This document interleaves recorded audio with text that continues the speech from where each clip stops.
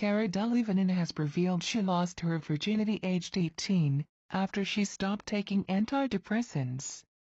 The model-turned-actress, who plays in Chinch's new movie Suicide Squad, opened up about her mental health and sex life in an interview with Esquire magazine, and even posed naked on the cover. She explained she was feeling suicidal at 16, but the pills she was prescribed made her feel worse, and it was only when she gave them up she was able to feel things again.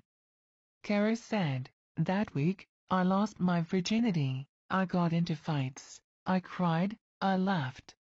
It was the best thing in the world to feel things again. And I get depressed still, but I would rather learn to figure it out myself than be dependent on meds, ever. I hate meds. I don't agree with them. It's so easy to abuse them." The 23-year-old beauty said at the time all she wanted to do was die, even though she realized how lucky she was, and she felt a lot of pressure at school to do well and make her parents proud.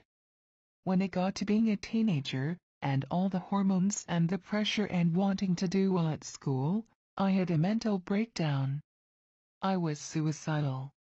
I couldn't deal with it anymore.